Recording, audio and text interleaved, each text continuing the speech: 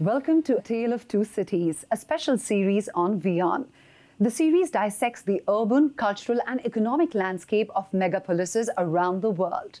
We'll travel around the globe to learn and share our experiences as citizens of two distinct nations. With an influence that has reached a global acclaim, renowned architect and urban planner Dikshu Kukreja takes us on a scintillating journey to 8 cities of the world, talking to presidents, prime ministers, mayors, and questioning the ways in which we thought of them collectively. Today, he looks at Mexico City in Mexico and Mumbai in India. Let's go over to Dikshu and see what he has to share with us.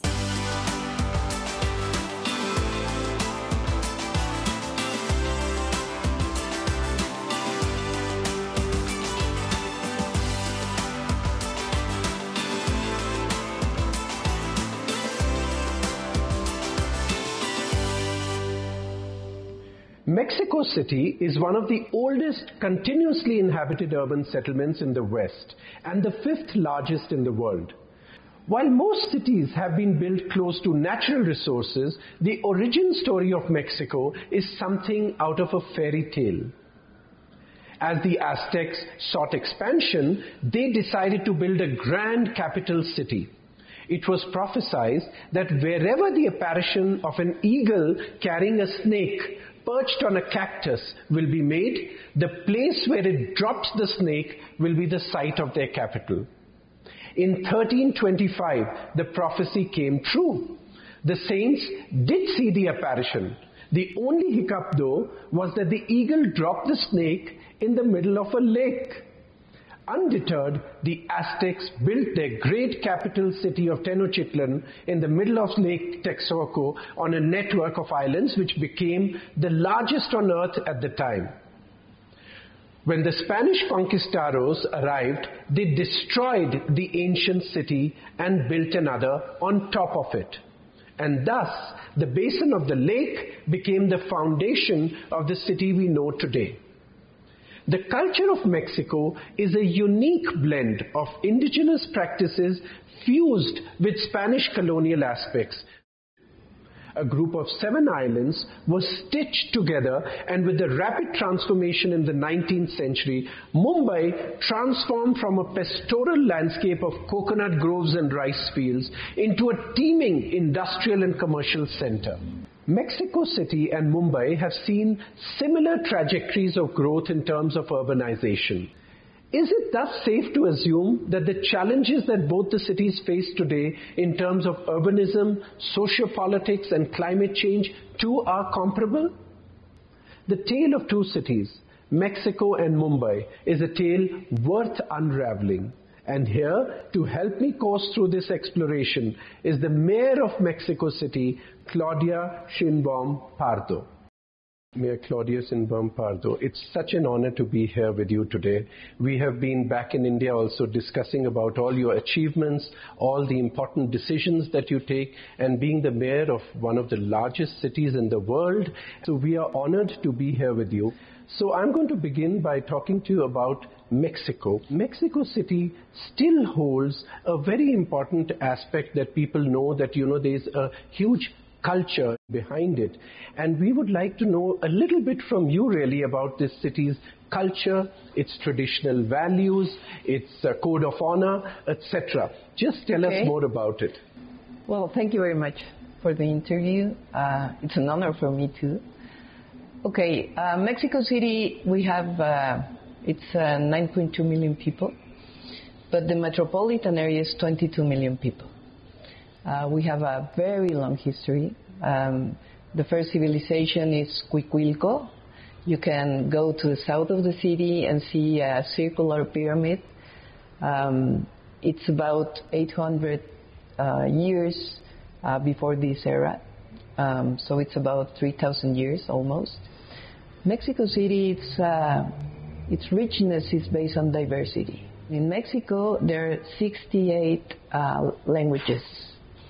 52 of them are in Mexico City, because we are a city with a long migrations from many parts of the country. Mumbai, in that sense, is also a melting pot.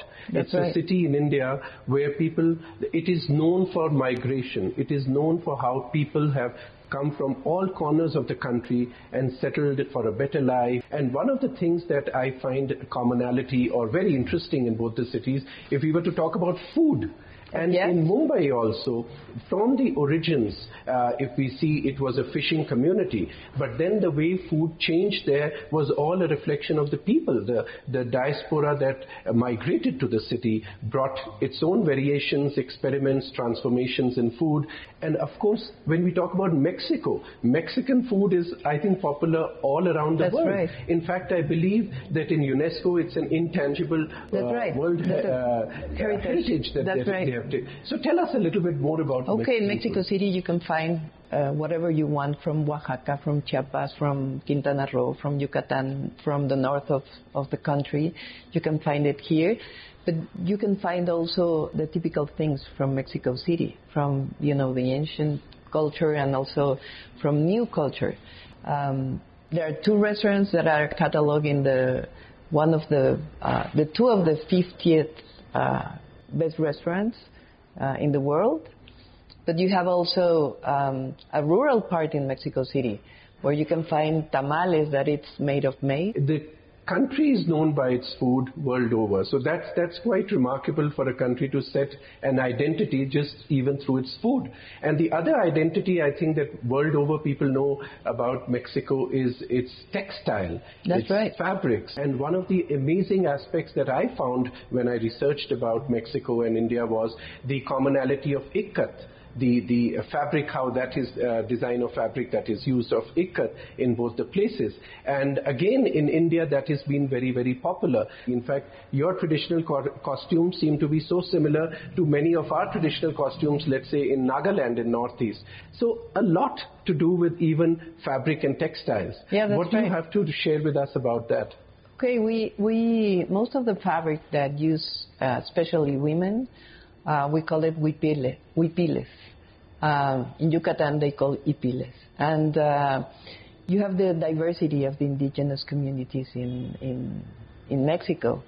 So the most diversity states are Oaxaca, Guerrero, Chiapas, that are in the south of the country, and they have many indigenous people, communities, civilizations, cultures that are reflected in the textile.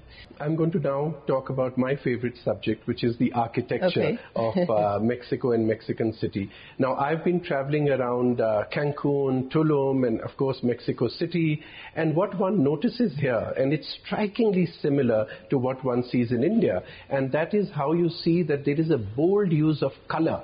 And color and patterns and art is something that speaks out in the architecture, which I think is fantastic because not only does it convey a place's culture, but it's able to bring in a sense of vibrancy. And that is something which is very impressive here. Tell us a little bit more about how traditional architecture is being carried through. Mexico City used to be a lake, city of lakes.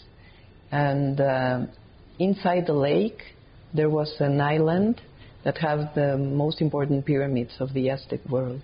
That is the Templo Mayor. Mm-hmm. You can find it near the cathedral. So you have the Templo Mayor in the 16th century, and then, or before, and then you have the cathedral that is from the Spanish colony, and you can have you can see the colonial city downtown. But then you have, all the evolution of Mexico City. And you can see right now, the very big buildings that you have in Reforma, which is the main avenue in Mexico City, that you can see very, very high buildings.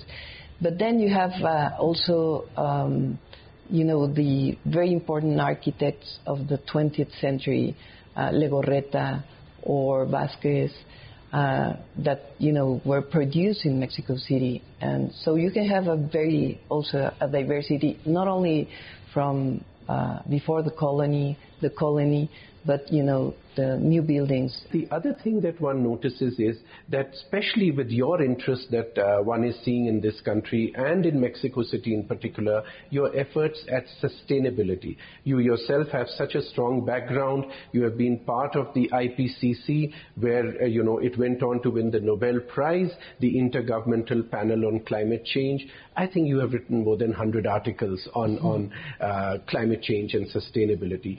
Now, in this position, how are you foreseeing the future of this city? We have many earthquakes in Mexico City. So not only architecture, but the structural engineering that has developed in Mexico, particularly in Mexico City, is very, very important. You have new and new standards before any earthquake. So the kind of buildings, especially high buildings, you have a lot of structural engineering and developing of science in the architecture. So that was one thing that I want to say. And the other thing right now is sustainability. It's very important for all the cities, for the whole world, especially climate change. And I used to be, or part of my life was academic, and now I'm in politics. And for me, it's very important to see the city development as the three pillars of sustainability, which is economic development, reduction of poverty and inequalities, and at the same time, a better environment for the city. So you have to have the three pillars in order to develop a plan for the city. I know that you are, at the moment the architect of creating a complete transformation in the metro system here in Mexico City, which also is the nerve center of mobility of this city. So how do you see that, one does meet these three aspects of sustainability? We have invested very much in education, for example, as public education as a right for people. So we have developed 2 new universities. So young people that didn't have a space in the university, now they have spaces for 36,000 young people. And it's the same for education, but for health. We have, the pandemic that was terrible for cities. And I think that only creating a public health system, you can have rights for everybody. So I think mobility is also right. If you think it that way, you're going to invest in public transportation always. And you have to invest in public transportation that everybody has access to that. The way that we think is that people has to have rights for development. Absolutely. And we are creating that in terms of social, but also in terms of the development of the city for the future. Right now, for example, we have a territorial plan, but what we are going to do, we have already the plan, but we are going to create a participatory democracy. So we are going to go colony, you say? Yes.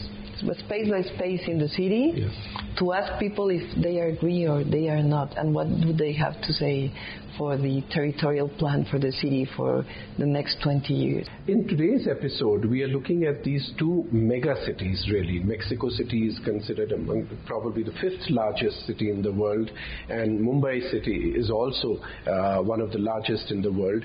Now, these kind of cities, what kind of actions are taken here towards, again, climate change and sustainability? The 2 big challenges every year Mumbai faces is the moment the rains come, you have heavy flooding that takes place, and you also have water levels which become higher and higher. So these kind of problems are really an effect of global climate change on the city. How do you see Mexico City being able to do that? Because in Mumbai already some actions have started to be taken, and India also, as you know, is strongly committed to meeting the COP norms, COP norms that we have committed to. So the country is making major transformations. What's going on here in Mexico City which can have a positive impact on the global climate? Okay, so we have our own mitigation plan and adaptation plan for climate change. We call it environment and climate change plan for 6 years, and then after that. So we have especially mobility to reduce emissions from mobility. That is the main emission source in Mexico City or in the metropolitan area. And then we have a plan for renewable energy, also a plan for energy efficiency, and at the same time a plan for water management, for the rivers that are in the city, to clean that rivers. So our 7 points that are related to, we are reforesting the city. We have planted about 30 million plants and trees in 4 years, or 3 years and a half. We have water problems, but we could have worse problems. We haven't taken actions to that. And I think it's related to both our scientific background and at the same time, our thinking that rights have to be for everybody. If you had a magic wand, how would you change Mexico City with that magic wand? To reduce poverty, it's the first one. But if you think as an environmentalist and thinking at the city, to have small communities that have everything inside, right? Self-sustained communities. That's right. In a way. Right. That's right. Yes. I think that would help for mobility, would help for everything. Right, absolutely. Right. And we also in India post-independence started following this, what we call it, the Western model. That's exactly right. the same thing that, the planners took a city plan and just put in these different land uses in different parts of the city. And now we are going back to the age-old practice of being able to create self-sustained, mixed-use communities. So it's good to hear that it's happening on both sides of the planet. Here, for example, we have an industrial part, and we just create the possibility to build buildings and households there for the workers that work in that industrial part. Right. So that's what we're doing right now, to have mixed uses. As an architect, what do you think of vertical cities, taking into account like Mexico City of Mumbai? Mumbai, of course, is one city in India which has skyscrapers sort of reaching the sky, or at least the tallest buildings of India come up in Mumbai city. Today, population has increased manifold, and land is becoming a scarce resource. It is a finite resource. So I personally think that vertical cities is the way the future holds for us. I think what we need to bring into these vertical cities is that culture, that a sense of community. So even if you have, let's say, a residential condominium tower or an office building, you should be able to create community spaces within that vertical building which allow people still to come and interact with each other. I agree with you. I think migration control has to be with the development of other development poles in the country, right? Yes. Because people are migrating for necessity. So you have asked me about the historical importance of Mexico City. So now I ask you, what's the historical importance of India, especially in Mumbai? So I think there are very interesting parallels between Mexico City and Mumbai. Even if we look at historically how these two cities were established, really going back into the story of Mexico City and, being a lake and then the city getting developed. Even Mumbai was really just a few islands, and up until the Portuguese had them, when the Portuguese were colonizing these islands, there was no development. It was just rice fields and open land which was for farming. But later when the British came, and then the policy of really joining or stitching together these 7 islands together, and then development started here in this area, and soon it started becoming more and more the financial capital of the country. Like Mexico City, and now Mumbai is a melting pot. Really, when we search and we dig deeper and deeper into the history of these two cities, we find tremendous similarities in how they have evolved historically, and even today in current times, the kind of position of power, so to speak, or significance that they hold in the entire world. So thank you very much. No, thank you very much. This has been such an engaging conversation. Oh, great. And I hope in times to come we can bring in an idea exchange which can start happening at different levels between people to people, government to government, and we can learn from each other to solve the problems or challenges that both the cities have. My discourse with Mayor Claudia Sheinbaum Pardo revealed many-fold the similarities between both the cities. Mexico City and Mumbai are quite literally on two ends of the globe. Yet they are a befitting example of how people living in these cities, even though tens of thousands of miles away, can share a similar historical past, as is seen in the use of stone emblems in their temples. Most importantly, Mexico City and Mumbai face an existential threat due to the imminent climate crisis. Mumbai is in a need for immediate mobilization of relief for frontliners whose industries are at the risk of sudden cessation, especially the fishing community who are already facing a depression in their trade. The city of Mexico is sinking at some say a rate of 50 centimeters per year, which means that the whole city would have sunk by 20 meters by 2080. This fight cannot be won alone unless there is open shared resource that can inspire change and create awareness about the severity of this crisis. It is a city which is listed in UNESCO's list of most creative cities. I think Hanover is a very special city. We are a cultural city, a city of music, and that makes us quite special when it comes to planning the transformation of Hanover.